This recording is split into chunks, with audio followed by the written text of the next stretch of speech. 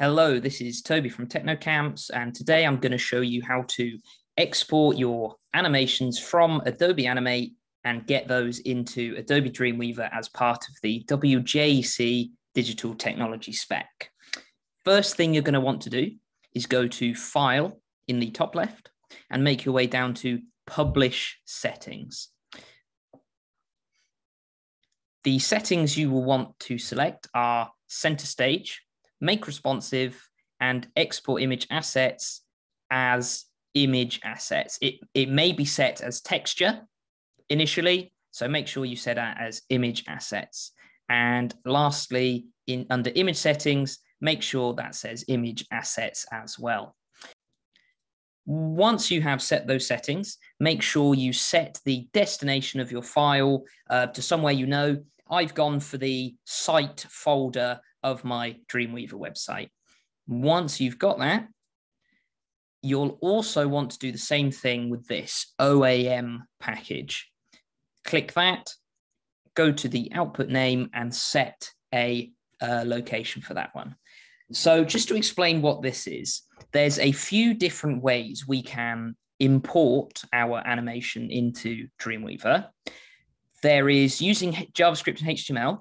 That way is quite complicated, so I wouldn't recommend it unless WJC specifically say that's what they want. And to the best of my knowledge, that is not the case as it stands.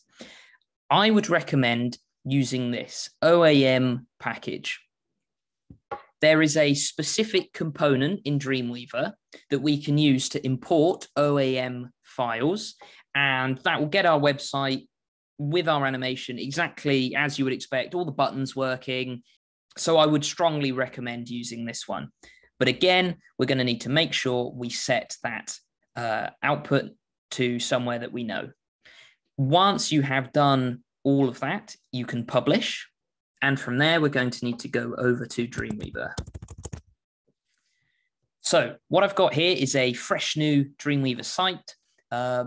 All I've done is give it a name, saved it as page 1. Other than that, it's completely fresh. The first thing I'm going to need to do is go to my Insert HTML components and then make my way down the list to Animated Composition. Giving that a double click, it will open up my files, and it's gone straight into my site files, which conveniently is where I've saved my OAM. If I click that and then open,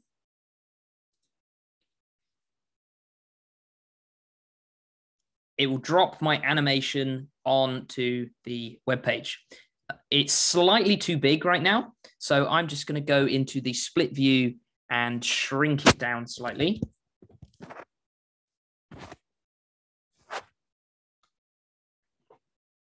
There we are, that's much better. So that's really all there is to it. The last bit of information I will leave you with before I end the video, back in Animate, WJC want students to use HTML5 Canvas as the platform type.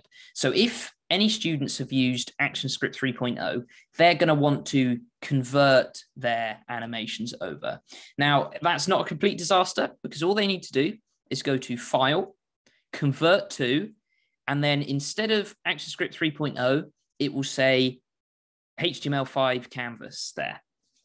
If they give that a click, it will take a few seconds and then it will spit out the animation in the correct format.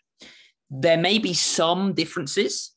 Some things may have broken in the animation, particularly if they've used a lot of color effects, but that shouldn't be too complicated to fix. If they have done their animation in ActionScript 3.0, it is not the end of the world by any means. This has been Toby from TechnoCamps. This video is part of a short series on some of those trickier parts of the digital technology spec. So hopefully you found this helpful. Goodbye.